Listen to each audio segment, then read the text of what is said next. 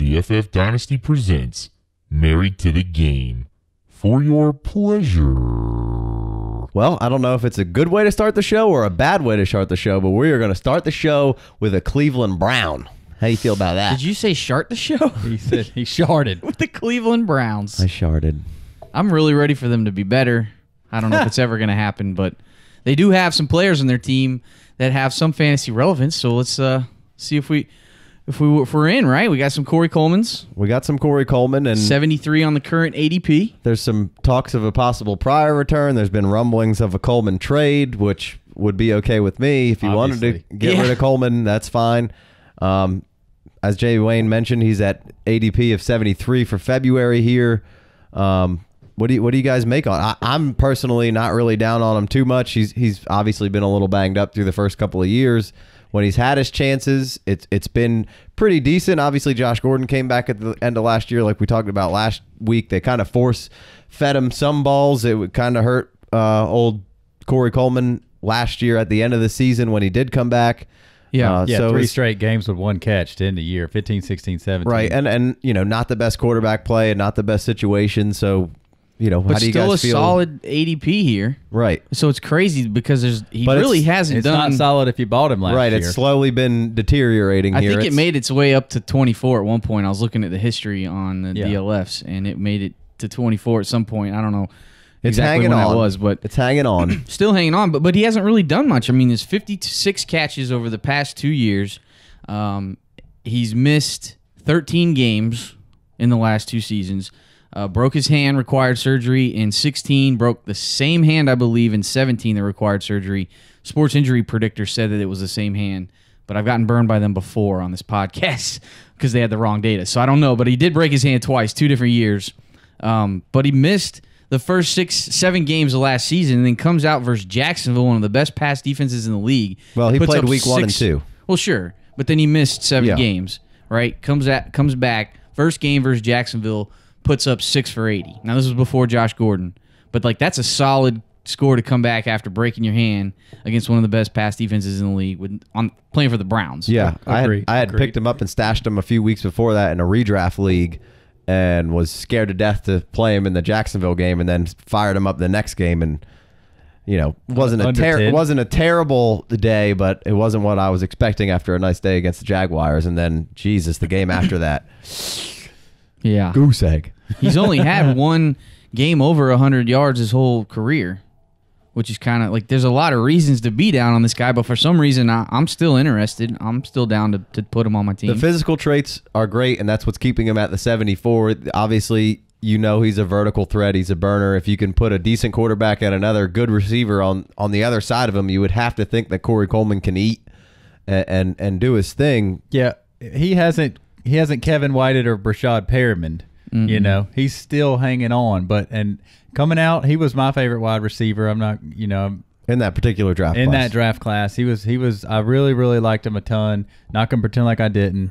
And it's just one of those things. Like you get hurt. Is he got the Keenan Allen syndrome? Is he going to come back? Not that he's a PPR monster like Keenan Allen, but he's a big play guy. The 6 for 80, the 5 for 53 for a touch just this year with Deshaun Kaiser throwing him the ball, the rookie. And then the year before, before he gets hurt or in between, he comes back, scores some decent points, and gets hurt had one good game his rookie year that sustained his value throughout the offseason. But he flashed like that 2 touchdown big play. But what you thought he could do coming out, he showed it to you. But it's just such a small sample size at this point because he's hardly on the field. It's just one of those things where how much more of this can you take? Sure.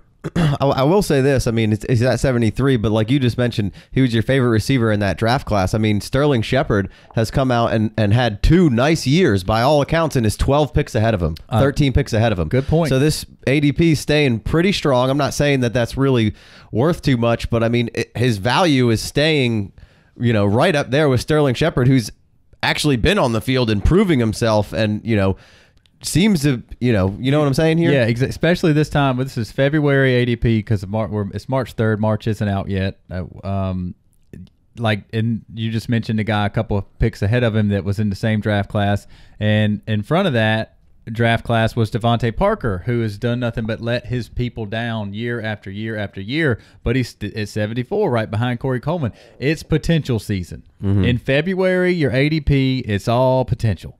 And that's what happens. And Corey Coleman is filled with potential. Still is. We haven't seen him go out there and not be good. He's good when he's out there. He's just not out there much. So the potential word, capital P, he's still got a ton of potential. But obviously he's a Cleveland Brown, so when he's been out there, it's been hard to get a decent target thrown his way. And the biggest thing we just mentioned briefly and then got past it because we were trying to get going on him and get revved up here. Josh Gordon comes back, just demanding targets. And then if Pryor goes over there, we kind of mentioned it last week when we talked about Pryor, the three of them on one team in Cleveland, that's disaster. It can't be great. Maybe they do get one of these free agent quarterbacks who can help them out, because Hugh was saying how he didn't want to start a rookie, and then you bring Todd Haley in, who is a pretty decent and well-respected offensive mind, and I'm kind of interested to see what he can do with this team. If they can get a quarterback, they could have a good offense, but I could see what you're saying. It could be, a little, as you like to say, a little muddy over there with those three guys, and it's the Browns, and to hope that all that turns around that quickly is probably a little bit of a... Well, he's 20. He's 23. Calvin Ridley's about to be drafted. He's 23. Sure. You know what I mean? So if Pryor goes over there and about to turn 24. Okay. Well, yeah, exactly. I'm not looking at birthday here, but 23.7 is where he's at. Close enough. Well, so you get what I'm saying. He's super young, super potential. It's just. So you guys in or out at 73? We'll start with Jay Wayne over there. I think I don't know that you're going to see the dividends right away, but it's Dynasty. I'm in. I'm still in. I think I'll take him over Devontae Parker as well at 74 there. I don't know. That's a whole another discussion. I don't know if you want to answer that question as well. I think he's right there. I know. At least I'm probably going to say this on a couple of guys here, and I'm going to spend it on my first guy here. But Corey Coleman's the type of guy who it isn't going to take but 2 or 3 games before and him having some decent games, because there's a ton of people who liked Corey Coleman, and obviously his value staying strong before the value's right back up to the 50s, 40s, 30s. It just in a couple of games, I think the value will shoot back up. See, I knew Corey Coleman was good, right? And so maybe you get in there at 73, and maybe you could do a quick flip around in the beginning of the season or hold him. So I'm intrigued, like you said, by the potential. And I think I'm okay with 73. This is a decent discount for him. I think I like him more than Devontae Parker at this point. For me personally, I'm going to take Sterling Shepard and probably pass on both of these guys. But best thing that could happen to him is that Pryor comes over. They feel a little bit crowded over there. They trade Corey Coleman to anybody else. Best thing that could happen to him. And to that measure, if we're going to say, hey, you're on the clock and you got to make a pick here, I may slide on down. And if I'm going to put my stock in a young wide receiver, I might just slide on down and grab Chris Godwin. All right. Well, I mean, so you're basically saying that you're out at 73? If whoever bought Corey Coleman to begin with is upset, whoever bought into him last year being like, oh, well, it's what it is, and we'll get him this year because he was hurt and then 2 straight hand injuries, that could scare you. I would be buying Corey Coleman from a current owner. But in a startup, everything's different. You're blank slate. You're coming in here creating your team. I don't mind buying in at Corey Coleman's drop in value to a current owner with a team. I can package up a couple of guys I don't really like and try to pick him up. But in my startup draft, I'm probably not taking Corey Coleman at 73. I look at it as it's a like I said. I mean, maybe I want to take Sterling Shepard a little further up the line here and probably take somebody else here just because I feel a little more comfortable. But at the point where you're taking him at 73 or whatever that is, I feel like it's a decent swing to take at that point. You've got a couple of guys, and depending on how you built your roster, you're probably you got some safe guys and maybe a home run or two in there, and then this is another guy who could potentially be a little bit more of a fun kind of swing. Couple games he shoots right back up the board. So 5-12 is pick 60, so that means 72 is the end of the 6th round. So 73 is the beginning of is 7-1. Basically, 6-12 is 72. So 7-1, the first pick in the 7th round. I mean, that's the cheapest you got in Corey Coleman in 2 years in Dynasty. And it Absolutely, could be a quick flip, like we just mentioned. So a couple games he jumps up. I think I'm okay with still buying in there. Yeah.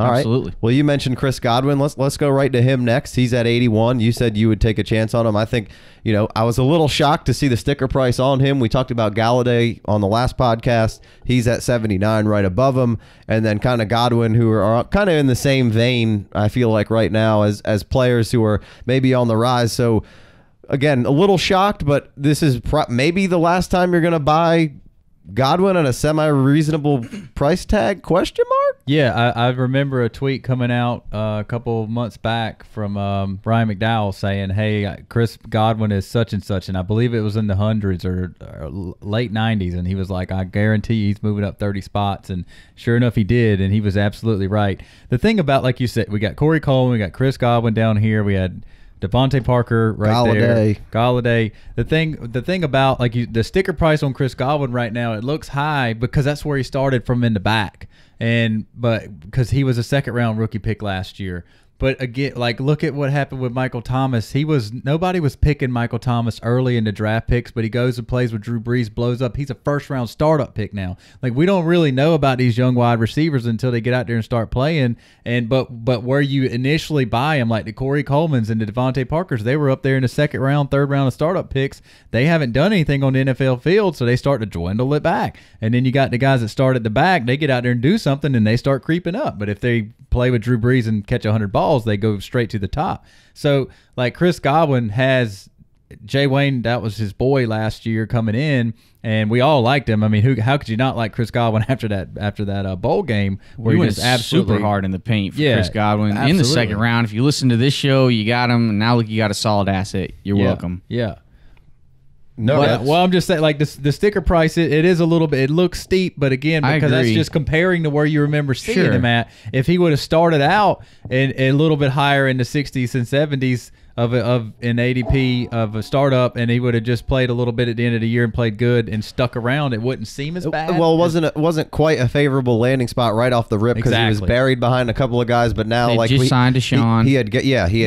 He has now gotten on the field, and they're basically saying that they're having trouble keeping him off the field. Yep. And obviously, you got Humphreys over there who plays the slot, but he's probably maybe going to get out of the way here a little bit for some Godwin, and Well, overall, the numbers don't look spectacular. 34 receptions for 525 yards, just the one touchdown. But he didn't have too many snaps.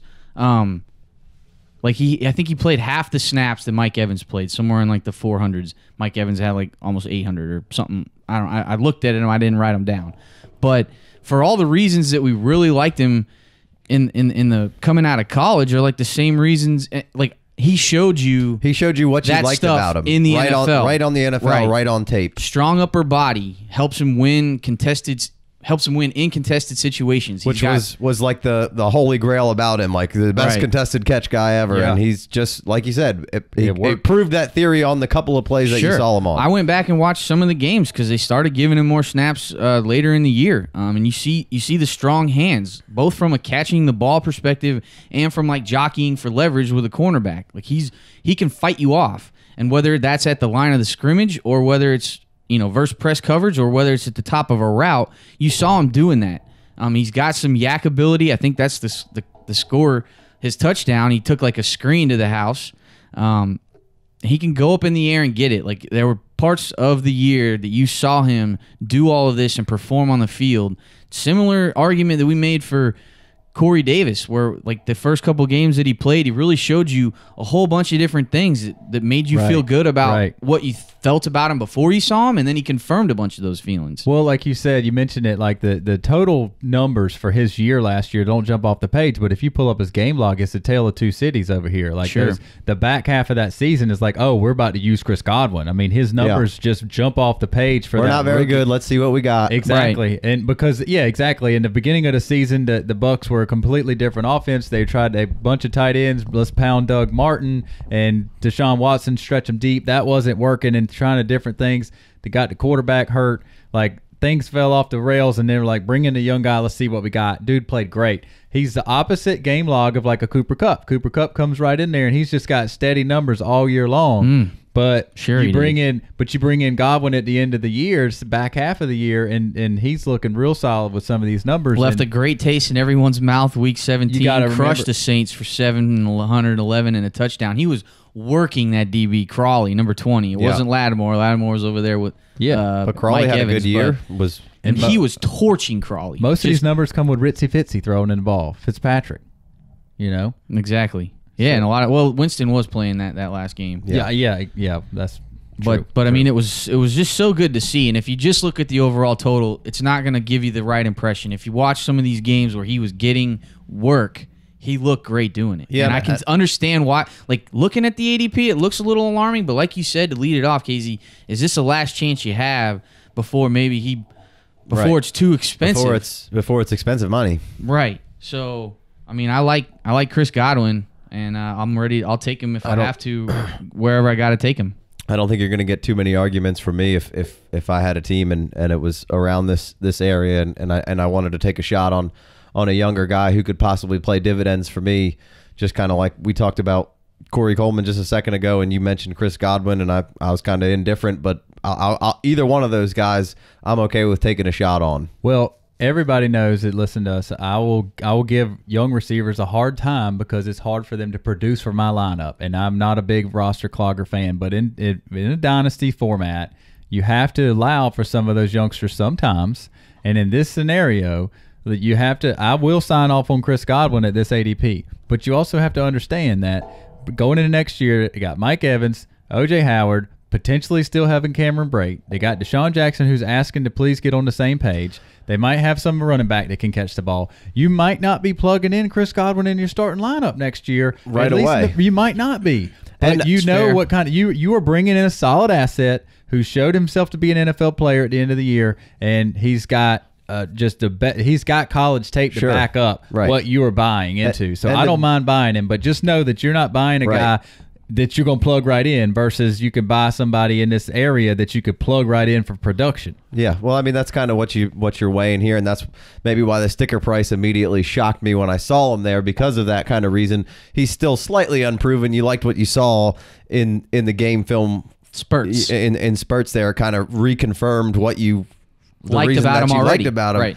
But to your point that you just mentioned with all those guys, like Djax, they brought him in because they were one of the lowest, deep play teams in the league. Jameis was pretty inaccurate in his deep balls last year. Deshaun, through no fault of his own, couldn't get going last year. He was open plenty of times, and Jameis just missed him.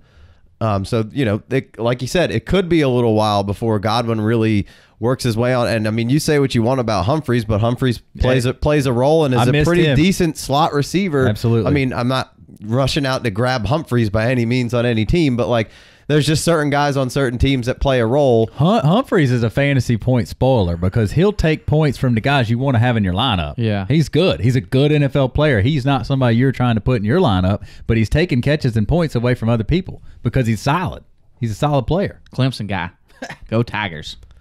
But the Bucks do have some decisions to make on your former Tiger there. He's a restricted free agent at the end of at coming into this year, so they're going to place a tender on him. I can't see anybody coming in and scooping him up.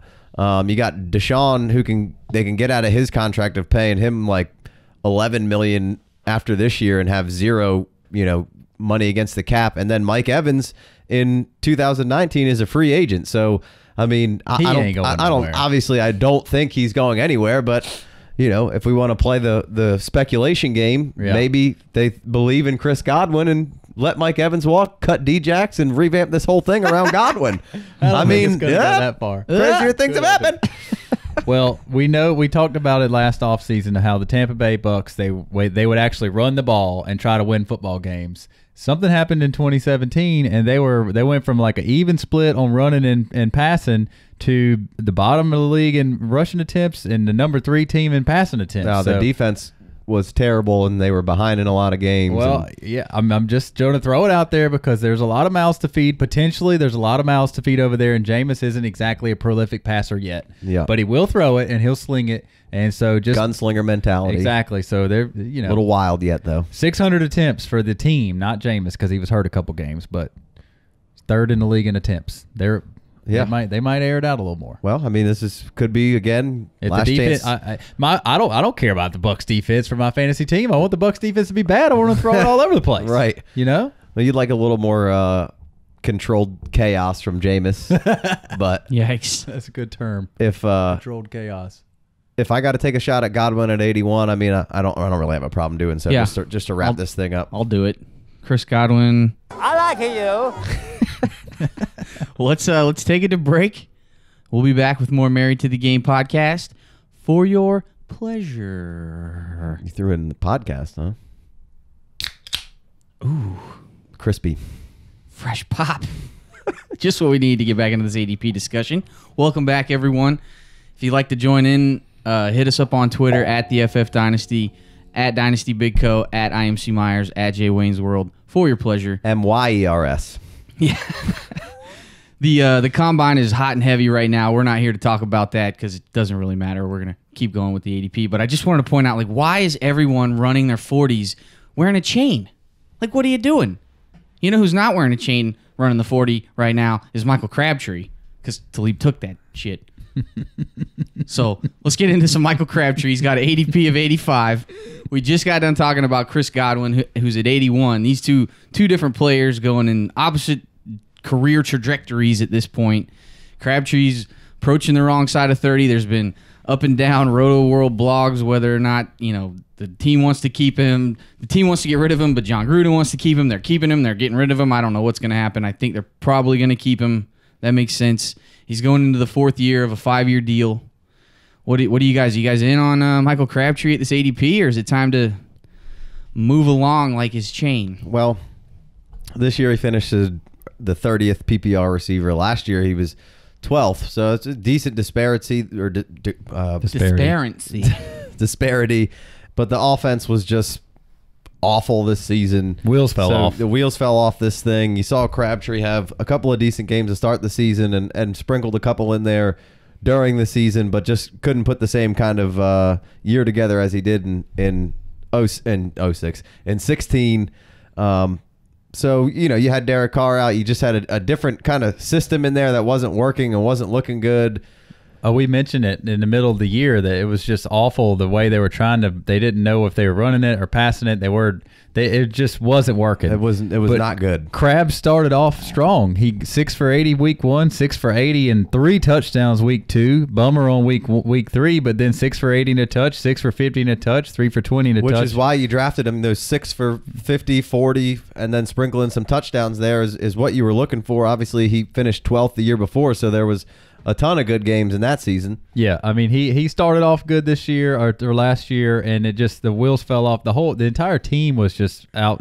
They were Super Bowl bound in the preseason. It was the Raiders had made this postseason. They were the one team that before. could knock the Patriots off. Yeah, I know they were the team. They were the team coming up. They had the quarterback had gotten hurt the year before, right before the playoffs, and they just had all this momentum. They were coming back. It's supposed to be good. Got his chain snatched again. I mean, after taping it to his chest. The second snatching, was just fool me once, right? Shame on you. The fool me can't get fooled again. Those are the George Bush quotes. To get your chain snatched off the second time is a little bit disrespectful. By the same guy, no less. Right. And prepared to not have it snatched. And you by tried to tape it to your chest, you Daryl. And then you try to fight him with no helmet on.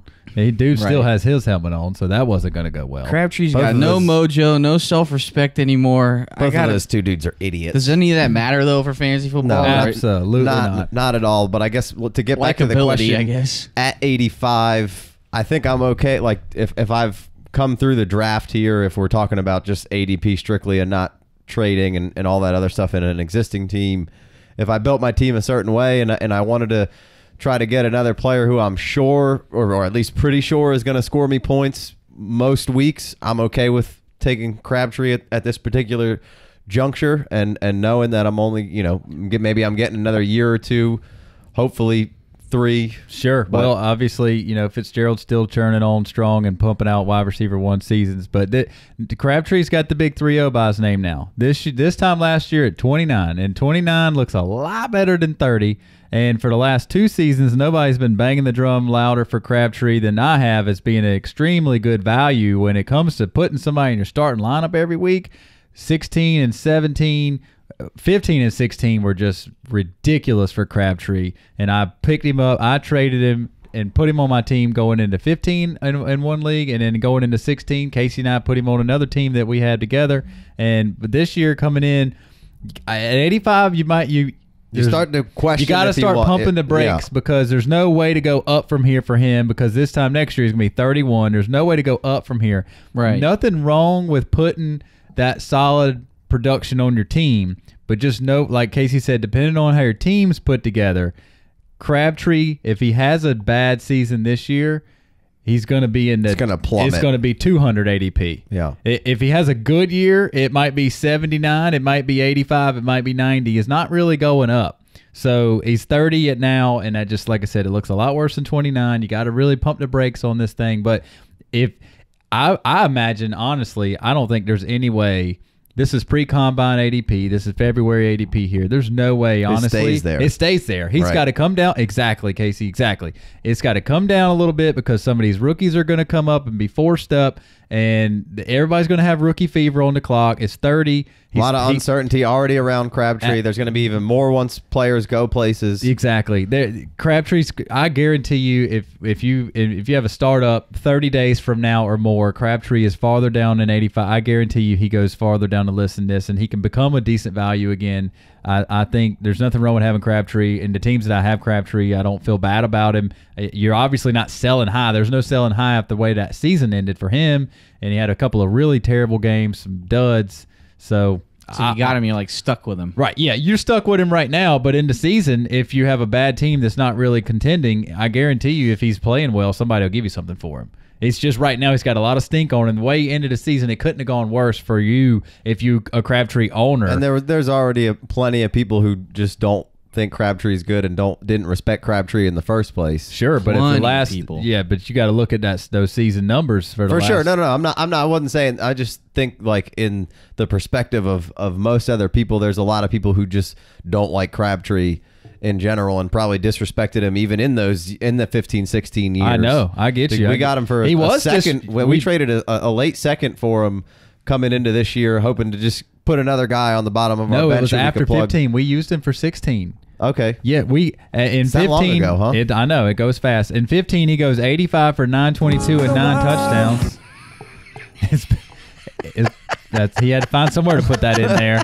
In 16, he doubles down with 89 and 8 touchdowns and 1,000 yards. So I mean, both of those 2 seasons were just you'd love to have him in your lineup every single week. And a down season last year, and obviously everything I just said, he ain't getting no younger. He's not getting any younger, and if I obviously. Well, I agree with you. I think that as this progresses, the ADP will continue to slide down. And if I think that I'm really proud of myself and the team that I drafted coming in to the year here and coming into around the, let's just say 80 to 90 ADP range, and I think that I got a good chance of bringing this thing home, very first year in a startup, I'm okay with taking Crabs. Other than that, I'm just staying away from him. I agree with that. Even in a crappy year, he just put up 8 touchdowns, and next year, if something happens and this offense gets back on track, he could be an absolute monster deal in the middle of the draft because he's definitely sliding down from this ADP. After that crabby year he had. I get if depending on how you built your startup team up to this point, I could see you wanting to be in here just to get some solid. A guy that's probably going to bounce back if he's with the Raiders. Probably anywhere he goes, even if he isn't with the Raiders. I don't hate that idea either. So, but it's not a sexy pick. He's definitely not going to ever be any more worth than what he is right now. There's younger, more sexier picks with more potential to be had right around this area. If he were to fall further, like you guys are predicting, and I kind of agree with that sentiment, then I'd be in a little bit later, I think, for sure. Yeah. But here, I think I'd probably rather take a swing on a younger, higher potential dude. No doubt. Sure. Take that back to Godwin 4 picks ahead of him. Right absolutely. Now, you got to take Godwin and then double this ADP in your draft. I guarantee you at 150, 160, I can put you in a veteran that's going to be startable. a veteran wide receiver that's going to be startable, and you can have an asset like Chris Godwin that would grow versus Crabtree's age is going to turn him into a liability. I could put you in a family 4-door, 5-star safety rating, get you a Volvo at 150. Bro, I'm crushing the Volvo used cars market right now. No, I think that's all really good. I think that's a decent insight on Crabtree. I think we spent enough time way on too Crabtree. long talking about it. Well, just that you take Godwin and then grab Marquise Lee in 3 rounds. Yeah, Sure. take Marquise Lee right here. Fuck. Yeah. We'll get to Marquise Lee, but let's transition to the next guy in our list. That'll put a bow on Michael Crabtree. Let's get into some Josh Doxson right here, staring at you at 88. I think there's probably some Redskins talk to be had here, but let's get into Josh Doxson. He's a excellent downfield receiver. Hasn't done a whole lot in his first 2 years in the league. Did score 6 touchdowns last year, so that's a solid starting point here. And he's a type of athlete that can fly through the air with the greatest of ease, and it's very impressive to watch. Are you guys in on Josh Doxson here at 88? I think I'm probably out on Doxson here at 88.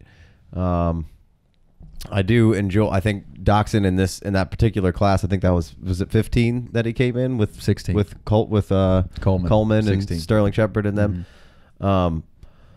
I thought he was one of the better vertical threat. He's like you said, he's a great ball tracker down the field, and I think once you get inside the 20, he's a very strong piece in the red zone. I don't think he's a terrible receiver by any means.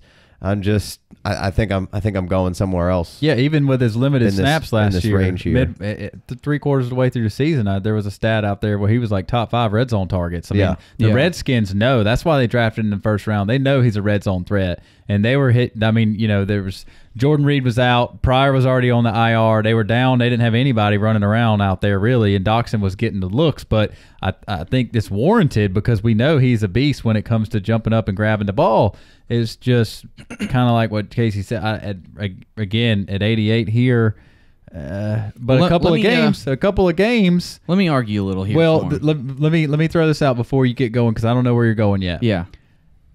I put a little bit of stock in what Doxson does best, and Alex Smith comes in. He's not exactly the best long ball thrower, and I know that's going to I'm going to ruffle Casey's feathers, and that's going to get a good conversation after you go, Jay Wayne. Well, I got something to transition into that doesn't stat mean there. Alex Smith can throw Doxson targets in the red zone from 20, 25 yards away, but he's not going to throw that 48, 50-yard bomb on the money to him, I don't believe. Well, he did fine throwing the bombs listen to this. to Tyreek Hill. I was under the notion that Alex Smith's deep ball was the most lacking part of his game, but according to Pro Football Focus, he had a QB rating of a 131 on balls that travel 20 yards or more down the field. So if you're not sure, that's a strong quarterback rating. The next closest guy is Russell Wilson at 103. Yeah. So he was tops in the league. And what that equates to in numbers is there was 33 completions, which was tied for the most, over 1,300 yards, the most, and this is all on passes completed over 20 yards in the air, right? 12 touchdowns, tied for the most in the league with only 1 interception, which is tied for the least. Ridiculous numbers. So, I mean, I that was like my kind of reservation was, Alex Smith doesn't have a good deep ball because that's just the notion, but like he was crushing balls 20 yards or more down the field. Now, I don't know what the stats are for 40 yards down the field or whatever, but who cares? Like, it's crushing it. There's not a ton of balls going 40 yards down the field, really. Right, I mean, exactly. Good point. 20, 30 for the Jinx. So 2 years ago, his rookie year, he missed all but 2 games. Right, had a Achilles issue which caused him to landed on IR. Came out that he had some, I think it was like chronic reoccurring Achilles tendonitis. That was like, oh man, I don't even know if he can come back from that. And then I think he shed that, and I think that he's probably got some more explosiveness to gain back because he's still, that's a tough injury to play through and to come back from. And I think but he had explosiveness to spare, that's for sure. But there's been really no offseason chatter on this guy. And, I think... I was a little surprised that he was this high, to be honest with you. It is a little steep, but I mean, he's only been in the league 2 years. Yeah, no, and he scored 6 touchdowns last year. Efficient in the red zone, which is the best part of his game, and has always been a part that I thought that he would really excel at. I'm a little weary of taking him at this point in the draft. I would probably look elsewhere. But I mean, I like Alex Smith. I know he gets a hard go, but I think he's going to be just fine, and he'll come into the Redskins offense. And I think he's going to transition to what they got going on just fine. I think they'll put another piece or two around him. I will say to some of that stats that you just put up, I mean, Tyreek Hill, nobody can keep up with Tyreek Hill. So I was thinking the same thing. It's definitely something that probably sure he helped that stat a little bit. But he was so far ahead of the next closest guy. Sure, in all those categories. I'm saying that helped him probably get over the top of that stat there. But I thought Alex Smith played great. He was like QB 3 or 4 last season. There's no arguing with how good he was last year. And Doxson's not quite the athletic speedster freak that Tyreek Hill is, but he's athletically freakish in his own right. Right, and he can go up in the air where very few humans can even get to. I mean, it's magic in the air. Well, to play devil's advocate, he goes up in the air and wins the contested catch, which Alex Smith doesn't want to throw the contested ball. Tyreek Hill's got you blown up, and it's not a contested pass. You just throw it up. Deuces. He's already got the deuces up. You throw it out there, and if you're lucky, you can throw it far enough where he didn't outrun it already. We saw Alex Smith let it rip a little last year because he had nothing to lose. He knew he was probably not too long in the tooth there with Kansas City and them having moved up to draft Mahomes. So he was playing his ass off to try and get a next contract. Now he's got that contract, and I don't think he's the type of dude that's going to just sit back and just rest on his laurels. I think he's going to want to prove Alex Smith that he's really good been still. Playing with a chip on his shoulder. Right. Everyone loves to hate him. He's been just fine. People do love the stink around Alex Smith and the Doxson thing was about the tight windows and how he wasn't a tight window thrower, and Doxson is more of a kind of a tight winded contested catch kind of guy, like you were saying there. So, but he doesn't have to some throw people in a tight have already window. been He can throw it putting. I don't know what the exact stats are on all that, but there are stats to support the notion that you're talking about. But Josh Doxson's window is not as tight as most dudes. I agree with you. That's just the thing I liked most about him. Like I said, when he was coming out, I thought he was one of the best vertical threats, and I love the way he wins on the deep ball and tracks it. I think he's a really good red zone weapon. I think I'm going to probably stay away from him here, though. Well, while you were talking, I'm just looking around. We're starting with Doxson here at 88. Like, you just scroll down a little bit. This is just like a stinky zone here. I mean, this is just like an ugly zone. I mean, my eyes are attracted to Kyle Rudolph down at 106. I mean, this is kind of no man's land right around here. So I can't argue with you if you wanted to be taking a shot at a guy like Josh Doxson at 88. Maybe with all it can only the, go up. I feel like unless he gets another like Achilles injury or something. But I think with he's not considering he's been in the league 2 years. He's not 23. He's 25. So you got the ageist out there that's going to hate if he doesn't do good this year. He'll be 26 and not doing great. But just to throw it out there, you got Tariq Cohen sitting here at 89. Potentially, you got the Tyreek Hill bandwagon guys going over there because Nagy's in Chicago over there saying that he can move Cohen around and make some things happen. So just maybe to find somebody that I would want to take in this range, not named Doxson, it ain't really that easy. It's not as easy as I thought it was going to be. Alex Collins is right there at 90. That's a solid stab, depending on where you're looking at, what position you're looking at. I mean, I don't really care about the age 25 thing. I think he's a solid home run cut whose potential can he gets a couple games and him and Alex Smith look on the same page and his value just could get cut in half. I mean, yeah. Well, I didn't want to pick out any of these. I didn't want to grab any of these rookie running backs without having the draft go through yet, knowing landing spot. Obviously, Kerryon Johnson's name looks good, stuff like that. But I mean, old Johnson, right? That guy. But just like Casey said about the couple of the other younger receivers, if Doxson comes out there and has a couple of good games early in the season, he's going to have a huge every in Dynasty, all the young receivers have a quick, fast bump if they start playing good at the beginning of the season. It's just how it goes. You play good and it's up the ADP. All right. Well, we've got a little Doxson in. Let's stick with the Redskins here, and Chris Thompson here at 92, sticking in the kind of organization here. Okay. Obviously, Chris Thompson had a ridiculous stretch of games there.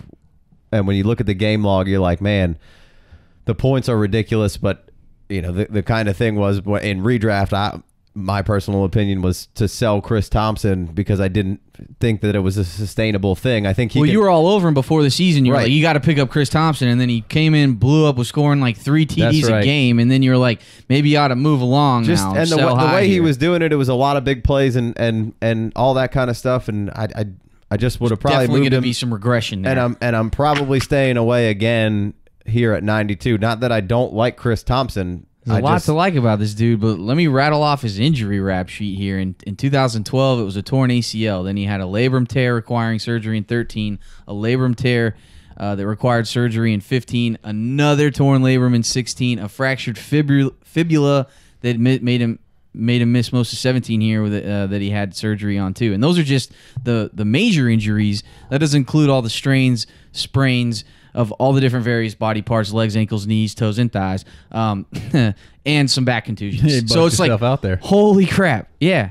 Well, what you said, you hit the nail on the head right there. Casey, with all of the late pickups, every single time that conversation came around, Casey was telling you to get this guy, get Thompson on your team, and dude, the first 6 weeks of the season, he was on lights fire. Out. He was like David so Johnson out there. He's so explosive. He was ridiculous. Knack for the end zone. But it was huge play after huge play. He was part of the reason why the Redskins, the other position players, couldn't get anything done because he was scoring from 40 yards out, taking away the drive. All of a sudden, the Redskins have a couple of plays and they get a first down. Boom, score. Chris Thompson Smith didn't, Kirk Cousins didn't have to throw it to a wide receiver at all. He just had Chris Thompson. It was ridiculous. And if I had this dude, I'd probably be trying to move on and get something decent in return, or maybe you try and hold to see if his stock goes up early in the season. He is saying that he should be back for training camp, so that's good to hear. Well, I mean, I think if he does get on the field and you do own him, I think you're gonna see, maybe not the same again, because he was big play after big play. Maybe you won't see that on a consistent basis like you were there, where it was just ridiculousness. But all it's going to take is a little bit to flip Thompson and get some in-season value on him. Well, anytime you're scoring big chunk plays like that, the whole key word is sustainable, and it's definitely not sustainable with those types of plays unless your name's Tyreek Hill. But the other thing is, I knew it was injury, but I really hadn't heard those specific injuries until you rattled them off. But it was did you say 3 labrums? 3 different torn labrums. So I'm not liking my running back. Chorty running back. I'm not liking my small little running back that's got 3 shoulders that have already been blown up. So if I'm not drafting Chris Thompson here, because last year he was in the 200s, and after a couple of ridiculously good games, he comes up 120 spots. Here he is, and I can't buy him where he is now because it's not sustainable. It is lightning in a bottle, and if he does start the season next year and he's playing, maybe he is in your lineup and he's crushing it for a little while. But it's not a smart hold. It might not be a bad flip. You might be able to get him from somebody even cheap. You might be able to get him from somebody right now who's like, I can't even deal with this. I'll take a second rounder for him, and you might be able to get 2 second rounders for him the first week of the season when he scores some points. But I wouldn't want him on my team and try to think long term in Chris Chris Thompson. Right. Long term and Chris Thompson is just not going to go together. I'm not interested. I think if he's healthy in the short term, I think he's somebody that if I have on my team, I'm either trying to move in the offseason when he comes back and they're saying how good he looks, or in season when he gets back on the field for a little bit and can catch some balls and get a couple handoffs. I'm with you. Let's go ahead and take it to break. We'll be back with some more Married to the Game. All right, let's keep this thing moving. We just covered Chris Thompson. We're going to skip down the ADP and cut to his counterpart, Samaje Perine, down at 144. If you listened to us last offseason, we went pretty hard in the paint for Perine. We had a love fest. I don't know if we still, quote, love him. He kind of let us down, or as Casey put it off air, the organization kind of let us down with their usage. And if you read the Roto World blurbs now, they're all back and forth about whether he's going to take over the starting role or they got to definitely improve. And at the running back spot, it's back and forth. They definitely, Roto World has hate in their heart. They let it out as often as they can. I really would rather them not give us their opinion. But let's get into some Perine here at 144. I'll double down. I'll take Perine at 144. What do you guys think? Well, 144 is not doubling down. 144 is like, yes, please. Why not? At 144, what do you have to lose? I mean, obviously, there's a Giovanni Bernard right there who gets no respect, and there's an old, washed-up DeMarco Murray right there. I mean, why wouldn't you take Samaje Perine, who really showed you a lot in a couple of games last year? And just before I turn this over to Casey and his analytical eyes, you don't say we're definitely upgrading the running back position if you're definitely upgrading the running back position. Like it's everything about pre-draft is all about smoke screens, right? So if you're definitely where there's smoke, there's fire. If you're definitely upgrading the running back position, that's when you're hammering. Hey, we're looking at cornerbacks and defensive back and D ends. I mean, come on now. Why are you gonna go disrespect your man like that? Nobody's doing that. Nobody's doing that. A little disrespectful towards Pirine. Yeah, well, I mean, I think that's what that organization does. They just disrespect their players. I don't give a shit about no doubt. Bad organization. Terribly run organization. Terrible. Has been for a long time. They don't know what they got when they got it. They can't ever figure things out. They paid Kirk Cousins way too much money. They could have kept him around and paid him probably less money if they would have just paid him originally. Right. Like they just don't know what's going on. They always keep the wrong guys. They just can't seem to figure it out. And then as far as Pirine goes, I mean, when you look at him from beginning of the season to the end of the season, I think you saw a nice growth from a player. Absolutely. I thought you saw a guy in the beginning of the season who wasn't running like you saw him run in college. He was pressing. Yeah, he was pressing really hard. And when, obviously when there's nothing there, I like to see my running back, especially a guy of his stature, put their head down and try to get what you can get.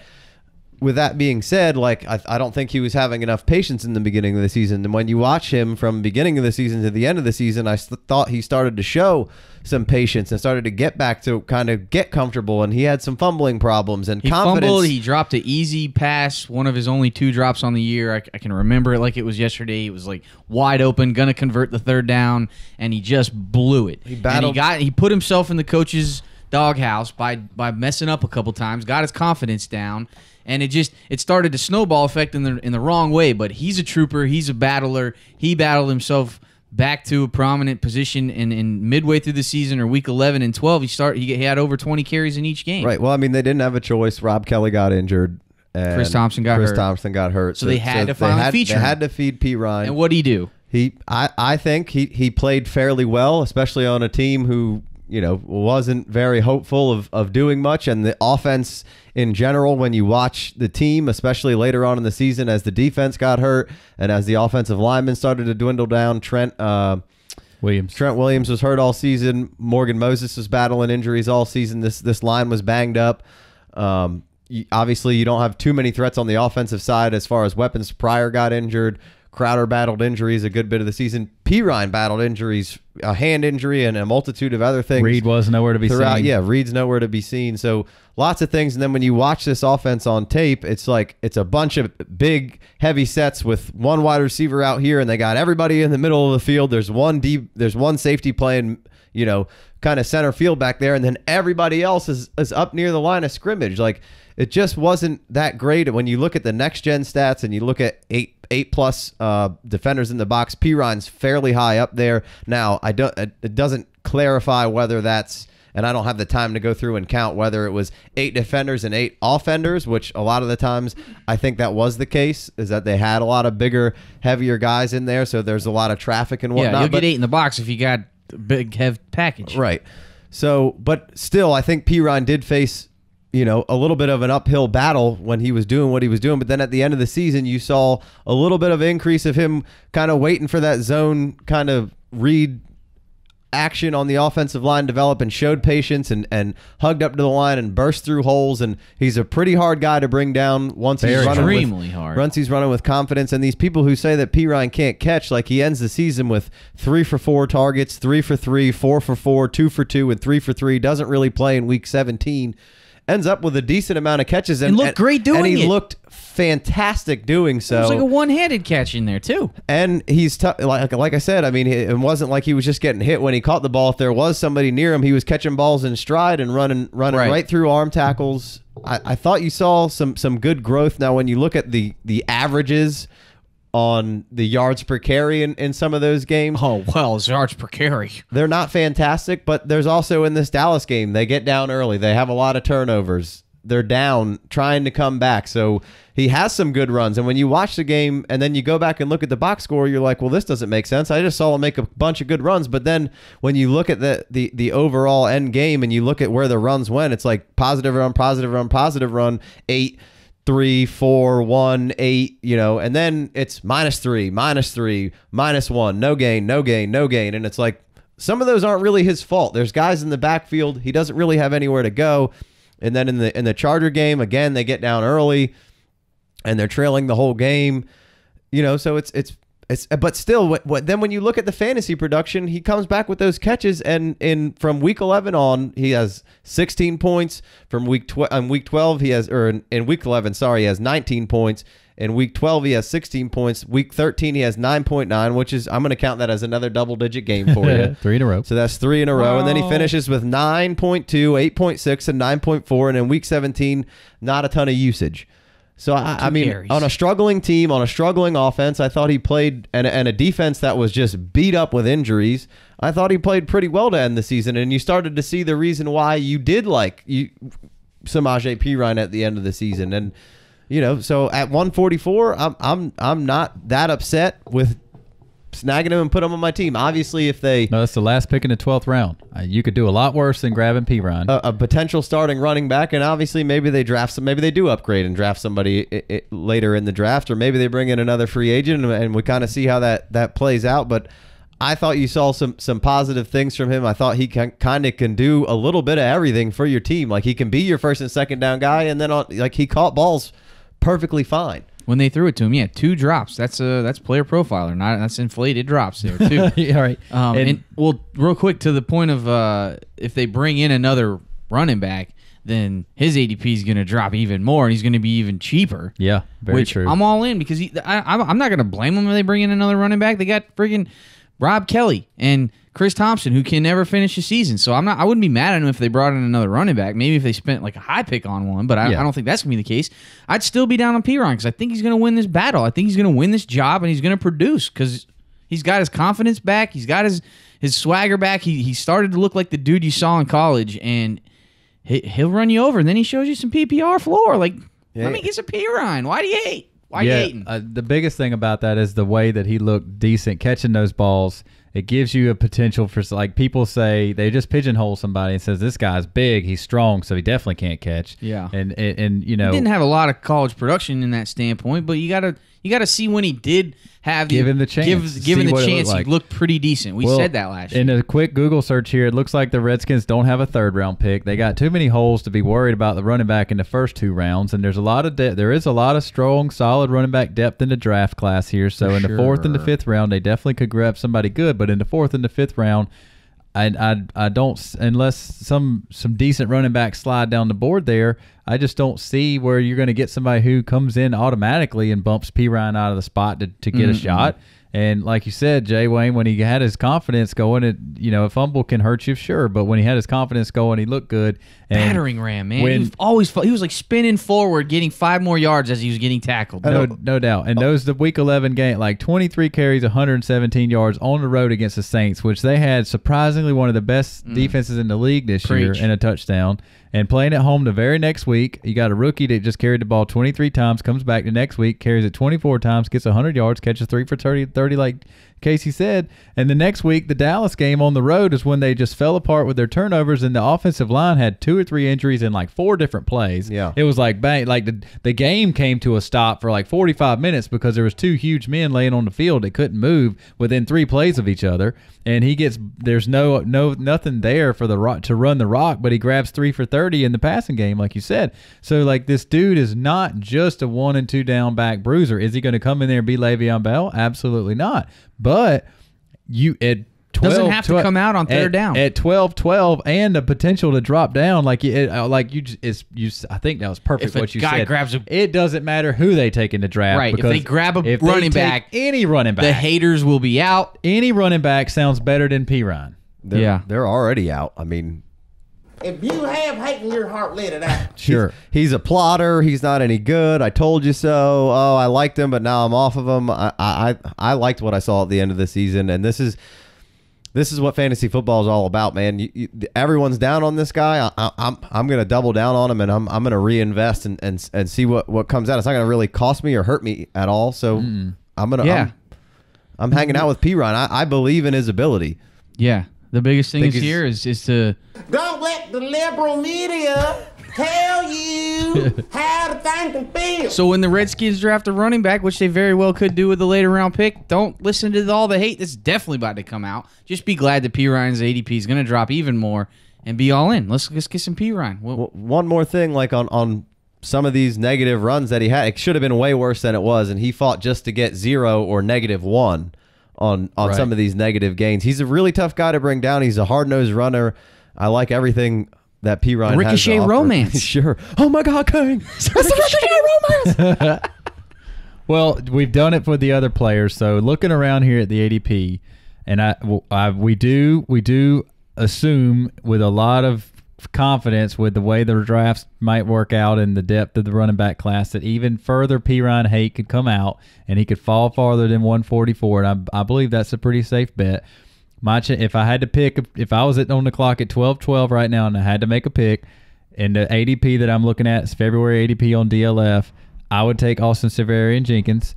But in the same realm that I think P. Ryan's going to drop, I don't think there's any way that Austin Severian Jenkins is on the board. There's no way he's on the board at 12:12. He shouldn't be. Okay? I'm just saying, whoever did these mocks, and this is an average, so for sure in one of these, you can scroll right over there and look. In one of these drafts, somebody took him at 125, but then another draft, somebody let him go all the way down to 168 and 175. So just saying, this is kind of a funner. This is a better looking group of people than it was up there. Sure. 25, 30 names above there like we were talking earlier. So. All right. Well, so we're at the player haters ball here. Yeah, we are. We might as well keep with another player that everyone hates. No respect at all for this guy. Just continuous hatred. Lamar Miller at 93. And again, we talked about kind of P. Ryan probably continuing to slide if they draft somebody. I think 93 is conservative right now for Lamar Miller. I think this number is going to continue to go down, especially as the Deonta Foreman love ramps up once he starts to get healthy. Well, Foreman's at 98. Lamar Miller's at 93. There's no way they don't switch places. Right. They're definitely switching places. And I think places. they're going in opposite directions. For, I can get behind Foreman. I liked Foreman coming out, and he did flash some in this offense last year. But let's get into Lamar Miller at 93 here. Even though with all that said, let's talk about him at 93. Well, as bad as it felt last year for number 93 ADP here in Lamar Miller, he had. I saw a stat the other day. He was in the tops of the league in facing loaded boxes because at like 47%. Yeah, at half the time he's running against more defenders than they can block, and he also was 12 or 13th in total yards produced. Right. So it's bad. Like he just didn't score any touchdowns. And to say like with the loaded boxes, it's with +1. One more defender than they can block. Right. So and let's be honest here. When Deshaun Watson was in there, Lamar Miller was a different running back. Deshaun Watson didn't play very long, unfortunately, because of the knee injury. But the Houston Texans offense within a calendar year has transformed itself. Absolutely. They were making the playoffs for a couple years in a row on the backs of J.J. Watt and some great defense. And an atrocious offense. Oh, horrible offense. Pick six offense. They were throwing it to the other team more than they were throwing it to themselves. You bring in you bring in Will Fuller. You bring in Lamar Miller hasn't been gangbusters, but he's been a solid running back and very underappreciated. And you absolutely strike it rich. You traded up for Deshaun Watson, which I loved about the Texans just to begin with because they traded up and took the right guy. And they just turned their whole offense around basically with a quarterback. That's how it works. That's how it works. But, I mean, you got Lamar. If Deshaun Watson's on the field for the rest of the season last year, Lamar Miller is not being talked about like this. Then maybe he is. It just seems like perpetual hate regardless of what's going on with Lamar Miller. As bad as it was, still RB16 overall. And, like, the total yardage, I thought I had it somewhere, but, like, his total yardage number was up there in the 12 or 13. It was the total yardage number was higher than the fantasy ranking number because of the touchdowns. It wasn't there for him. But where were the touchdowns at all when Deshaun Watson wasn't playing? Right. Nobody was getting touchdowns. And I don't disagree that Foreman may possibly be the future, but like you said, this offense has turned around, and I want every piece that I can get of this offense. And I just think there's a ton of disrespect for Miller. I think he'll still produce. Now, there is a possibility that they say that Lamar Miller they could cut him to save $5 million or whatever, which to me, if we want to start talking about this and all the speculation, like you got a guy who's a rookie coming off an Achilles injury. Foreman coming back with a busted up ankle. You're not a cap strap team. Right. You got a guy who's been, he hasn't been this superstar that you wanted him to be, but damn it, you haven't really helped him at all. And when Deshaun was out there, he was just fine. He was great, borderline great. Right. I loved everything I saw with Lamar Miller when, you had a crappy offensive line. Why would you cut Lamar Miller? Why would you cut Lamar Miller just to save? If you want to cut him, maybe you're going to draft another running back or pick up another running back. But you got a rookie coming off of an Achilles injury, which can drastically hurt your explosion and all that kind of stuff. Like, I just not sure why you would go ahead and just cut Lamar. Like, you have a legitimate shot. J.J. Watt comes back. Yeah, Clowney comes back. You have decent defensive backs. You have Merciless. Like you get another okay offensive lineman mixed in there, and maybe a better serviceable tight end. And you have a team that's not a great division. Obviously, Jacksonville just came out of nowhere. But this is a playoff team. No doubt. Why would you? For what? For $5 million? Well, he's got a bad yards per carry. right. 3.7. But if I would understand it, if you make a strong move for a highly touted back, not named, but you just drafted one. I know. Well, I know. Like you said, you got Foreman, who's a youngster in May, and did look good in spurts and shots, and he looked good catching a couple of balls out of the backfield and taking it down the sideline. I'm not gonna say he didn't look good, but like you said, he's coming back from a ruptured Achilles. Like it ain't been long since, but nobody, if you other Terrell Suggs, you don't do that. He sizzled. He made it look easy. If If your name ain't easy, Suggs and you ain't the toughest man on the field, you don't play football after you tear your Achilles. And so you have the brightest, you have the best thing. You have the best thing to ever happen to your franchise. Deshaun Watson. I mean, J.J. Watt, he's the man of the year, and he does, he's great for the franchise, don't get me wrong. But you have the quarterback, which is what matters in football. You have Deshaun Watson coming back off a busted knee. You got your potential future running back coming off of a blown out Achilles. Why not hang on to Lamar Miller and just be able to use a quality running back? Use a guy who's familiar with what's going on. He's been around the organization. If you get a second-round running back, maybe name Darius Geis or one of those, maybe if you bring in Nick Chubb or Sony Michel, I get it. But not name those guys. Why would you do that? You have other problems. Other problems. And this dude, Lamar Miller, is basically the model of consistency. Looking at his game log, it's very solid to quite solid, like you said, when Deshaun Watson was in there. He's only missed 2 games in the last 5 years of his career playing the running back position. That's very impressive.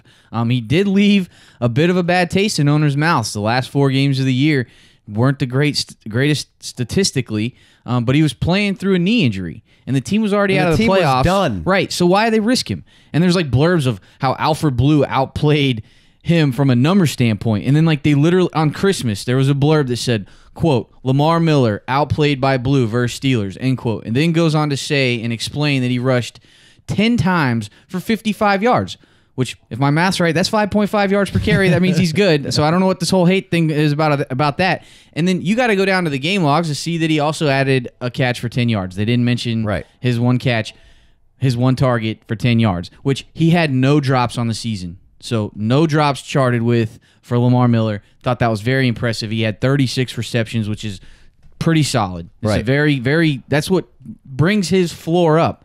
There's not very many games aside from the end of the season when he was playing through a knee injury that he didn't get you double-digit points. Right, and now if you can have a bit more of an efficient offense, there's not too many offenses that are running with bell cow backs. There's plenty of offenses that are splitting with 2 guys. We've seen Lamar flourish with a little bit less. Right. Less might be a little bit more with him, and he's been very consistent. And you give him maybe 5-6 touchdowns on the year, and all of a sudden, everyone's, Lamar Miller's saving your franchise. He had 6. So running I'm in and with catching. that. Yeah. He's a fast dude. He's got 4.4 speed, and he can bust off big plays, but it's strange because he didn't have – his longest run was 21 yards, and his longest reception was 36 yards. Those numbers it's hard to bust off long runs when everybody in the box is just trying to shut you down. And when your whole offensive line is full of red players on Pro Football Focus, just a bunch of those garbage. Are all bad scores. Deshaun Watson turns the offensive line into and when he comes in, it's like, was there a major upgrade on the offensive line, or is maybe just Deshaun Watson has the ability to make everyone around him play better? That's one of my most favorite features features about him is that he brings everybody else's quality of play up. I think you said it at one point. He's like your 6th offensive lineman when you put him in there. You can't sack him on that first guy. Because he's super mobile. He's not looking to run, and he can stay in the pocket and create downfield. Jay Wayne, to say that one more time, how many red dots on Pro Football Focus do they have for the offensive line? All 5. 5? Yeah. 5 red dots. Red's not good. Red's bad? Red's below average. 5 bad offensive linemen. Right. That ain't good.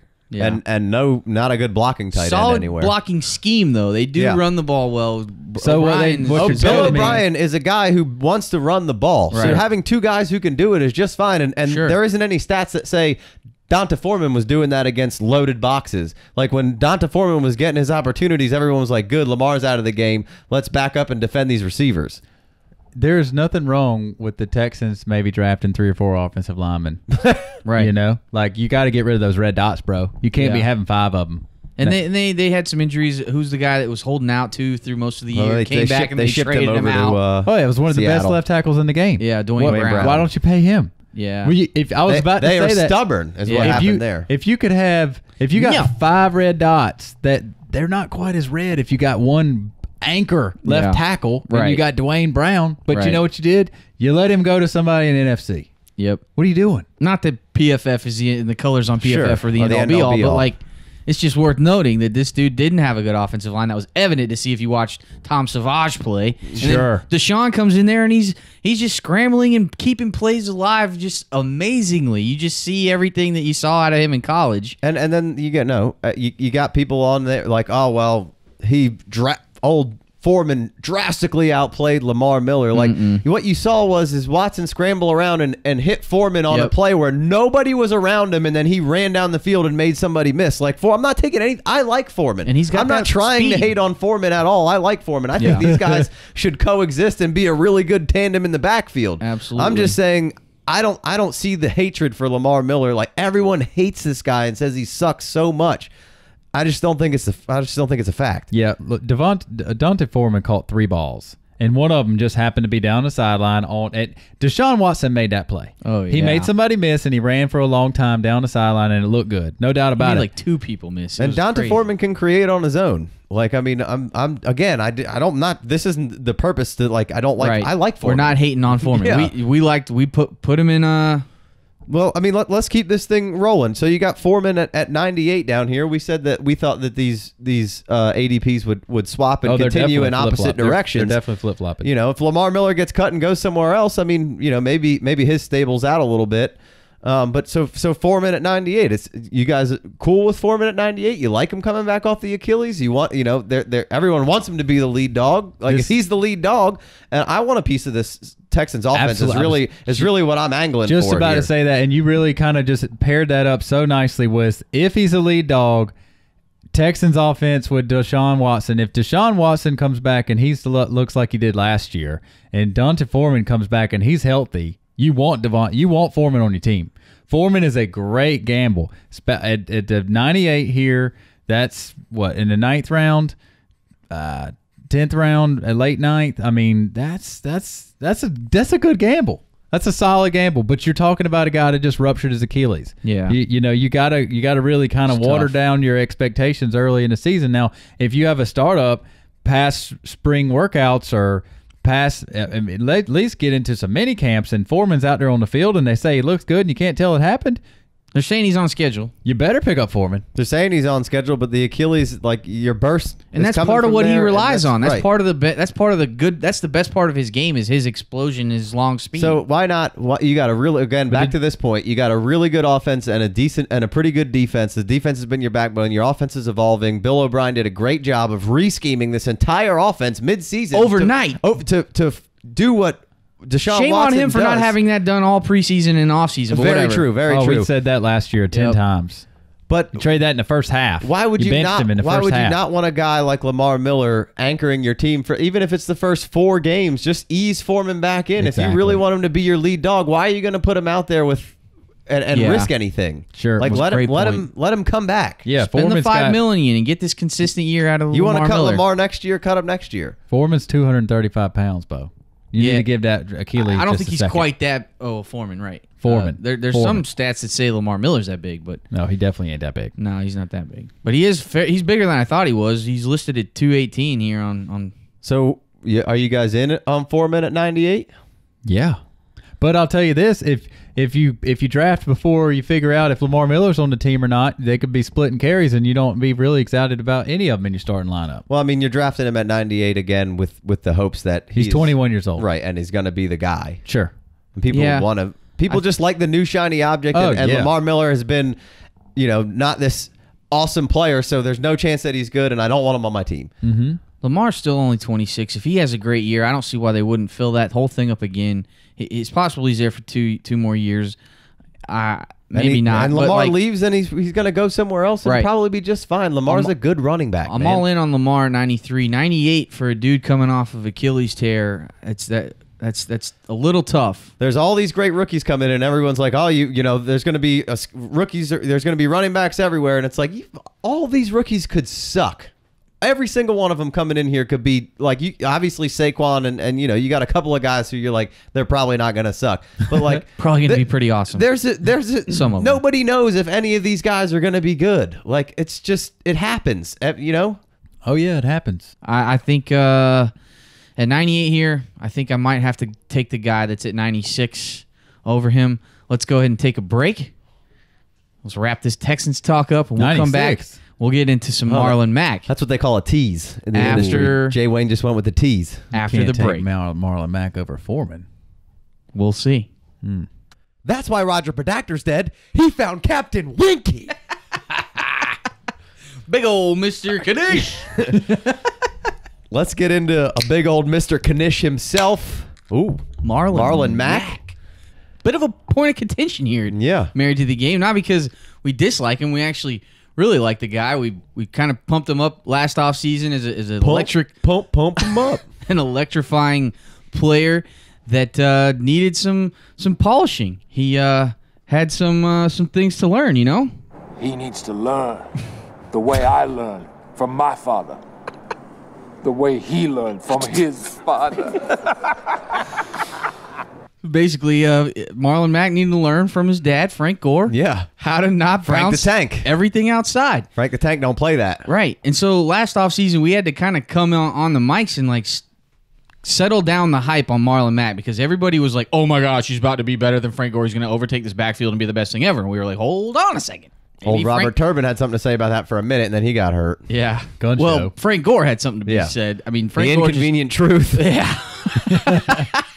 Which he's coming back for his 35-year-old age season. Like, well, come on, Frank. You should just ride Just off hang into it the up. sunset, man. Frank doesn't ride off. Though. No way. But he wants to bring it back, but he's not going to be a Colt. Yeah, they're going to cut ties. So, but there's a chance that Saquon could come in here. Well, that would really put a huge damper Damper if they drafted Saquon, but I couldn't really blame them if they did. I do think that there's no chance they're not adding a running back or two. I would like to see probably. them draft like Bradley Chubb or somebody else besides Saquon. But. Right, like something to help out this offensive line, help out Andrew Luck. But I mean, So to get back to the tease, Sure. Before we left, you said maybe you would draft Mack over Foreman. Is that what you were alluding to? that's kind of what I want to do almost. I mean, I just the Achilles really scares me. I do believe that Foreman is going to be behind Lamar Miller this year. I do like what Foreman brought to the table, but man, looking back at Mack, I had to go watch some of his tape from this past year in the NFL, and he put some really good stuff down. Yeah. I mean, he looked like the guy he was in college. He looked like a magician. There was some plays where he shouldn't have gotten out of that. Yeah, no. And then he busted it off. 100%. He really slithered. He looked great catching the ball. Yeah. Like they threw him some screens. There was some through the tackles running. Scored a couple touchdowns doing that. But Got also some looked plays great called bouncing. back as well. Right. Looked good bouncing it outside too, which is his forte. And that was our issue with him, was that he needed to learn a little bit more about playing the running back position, especially coming to the NFL. But now he's got a whole year where he learned from Frank Gore. Apparently, America believes you. They're going with Mack. They're going with Mack over Foreman. Mack averages at 96. Foreman averages at 98. Big Co, where are you at here? I'm 'Cause taking- You didn't think No, on the tees going out. You were questionable. Yeah, I What do mean, you got? I definitely think that you can pick out some plays where Mac looks fantastic. There's no doubt about it. We all liked him last offseason. Mac can look really good. I just feel like I would rather have Foreman on my team than Mac, and I wouldn't pick Mac over Foreman under any circumstances. All right. Under any circumstance. I like it. Okay. I like that you guys are why? If Roto World comes out and tells me that Foreman's Achilles isn't right, that's different. But he's on track, quote unquote, as of now. So I would Roto not. World also loves Foreman. I wouldn't take Mac over Foreman. I would not. Why? Why? Because I just think, because I like the guy that's super fast and he's 230 pounds versus the guy that's super fast at 210 pounds. I'm a weightist. Catch passes, I'm a weightist. Marlon Mack, I guarantee, had more than 3 catches on less snaps than Foreman did. I know you love your PPR floor guys. Sure, but I also like my big guys that can plug it in at the goal line too. And I like the guy that's playing with Deshaun Watson for sure. I don't even know for a fact if Andrew Luck will ever play again. He's throwing weighted balls. That was my line last week. I know. Use that against you. Yeah. I don't know. I can't really argue with you too much. I just wanted to hear you justify it a little. I don't know. It'd be a freaking crying shame if Andrew Luck doesn't play. But I'm just it'd be very terrible. I'm banking on the Colts having Andrew Luck, not drafting Saquon, and Marlon Mack getting a legit shot to prove that he learned in his first year and can step into this role. I will say that I don't think that they'll move forward with Marlon Mack being like their lead bell cow. But as long as they don't draft another bell cow, then I'm fine. Yeah, he's a complimentary type rollback. He's a 210 pounder. He's 4th round pick. Not that it matters anymore, but my boy's 230 pounds and 3rd round pick. Got them both going for me. I'll take Foreman's a little fat. I'll tell you what. Maybe cut down a little bit. Old Mike Mayock did not like what they were doing at the draft, showing those monkeys making those picks. He had a shit fit about that at the old draft last year when Marlon Mack got picked for the Colts. He was like, if they go back to the zoo and show this orangutan one more time. He was getting really upset. This is about the kids. Yeah. He got shitting. Mike Mayock got so salty about that orangutan making picks. I thought it was hilarious. Then them boys started breaking down the orangutan. Yeah, things get weird when you watch draft coverage for that. Even day 3, even the combine in the third day today. When what the hell do we talk about? Sitting there forever. Them boys Michael Irving and Steve Smith were going back and forth, chopping it up. Old Steve Smith was like, "Why does your shirt keep getting tighter every year?" He was like, "When you're done with that, give that back to my son." Yeah, gave him some. He was like, you got a I got a PhD in route running. Are you saying that you just got like a minor in route running? And Irvin was like, nah, I'm big bodied and I can run the routes. He was like, I have both of them. So back to the question. What about you, Case? Mack or Foreman here? I'll go. I like both of these guys. What do you? And if I want to know what you. I can feel it all the way down in my plums. What's in the plums? In the plum, I think Foreman and the offense and what's going on over there. I like that a little better. Bingo. But I could really go either way, man. Honestly, whichever one's on the Suck board. It, reindeer games. You can take a complimentary piece. Whichever one hangs around a little take longer. The lead dog. I don't like this complimentary piece. You gonna take the lead dog, or you gonna take the guy label that, that you're giving him? Whichever one hangs around longer for me is the one that I'm gonna probably put on my team. I like Foreman's outlook for maybe being possibly slightly more bell cowish, but the electric. But take this though, Big Co. I bet you Max value rises as the draft approaches and as the season approaches. And Foreman, if they keep Lamar Miller around, I know how you love this quick turnaround. I bet you Mac gives you better, quicker return on your investment than Foreman does. Are you playing the long game here for the first time? If you get caught holding a flip when the market tanks, you're stuck. You could be in a bad spot. I'm gonna grab all. He knows Warren Buffett. I'm gonna grab. We text. He writes. No, I thought it was letters, but no, we text. You write letter. You said he wrote carrier your letter. pigeon. I guarantee he writes letters still. That's probably pretty. He solid. does. He does text as well, though. He probably has some cute girl doing the texting for him, I would assume. But speaking of Texas, You got billions of dollars, yeah. right? Got I'm plenty. taking Foreman, and I'm gonna hold on. You can let Mac kind of have a little value increase. Foreman's value, if like I said, as soon as you see him It's running full around, steam ahead. as soon as you see him running Full around, steam ahead. you put him in a pair of cleats, and boy, that ADP's taking off. People love Foreman. They just want to be. People want to be a part of Foreman. Yeah. They're going to will him to be good. I guess, I like Foreman. I'm not trying to argue against Foreman. No. I just, we've kind of been off Mac just because of all the hype, and I think I'm ready to get back in there. It was just for his rookie season. I Right. just wanted to temper. He wasn't expectations. going to take Frank Gore's job. Like, let's be honest. Let's be real This here. is basically Foreman was a guy that you had to take at the end of a first or high second last year, and Mac was a guy that you. Actually, I guess by the time the draft was rolling around, you were probably taking. By Mac the time like the draft rolled around, Mac was way mid-second. too expensive Right. to take. Yeah. So, all right. Well, that's the end. I said it 9 or 10 earlier. I had my math off. That's the end of 96 is like 8-12 for Mac. So you're taking Mac at the end of the 8th, the beginning of the 9th round. I can't do that. Can't do it. All right. I think that'll end it for today's show. We're going to cut it here. Maybe come back with some more ADP breakdown for your pleasure. We got a lot more dudes on this list, but we're going to call this a wrap here at around an hour and 20 minutes so that we don't get any one-star reviews for duration issues. Hit us up on Twitter if you feel so inclined at the FF Dynasty. We have individual handles at IMC Myers, at Dynasty Big Co, at Jay Wayne's World. Please go on your platform of choice, hit subscribe. iTunes, Podbean, Google Play, Stitcher, TuneIn Radio, iHeart Radio. Please and thank you. If you're on iTunes, scroll down and give us a 5-star review. Just tap the little 5 stars. You don't even have to write anything if you don't want to. Thanks for joining us. I hope you enjoyed the show. You've been listening to the FF Dynasty's Married to the Game.